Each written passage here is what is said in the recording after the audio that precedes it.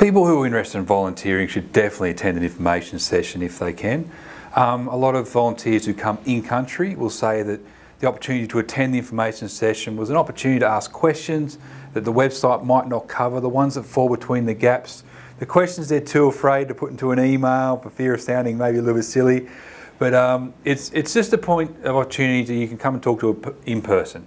And the biggest factor that a lot of them pointed to was the opportunity to meet and speak with a return volunteer who was able to tell what it was actually like on the ground. For a lot of them, if it was the same country, just ask some ins and outs about living in the country and things that you can't get from reading the website and that personal touch.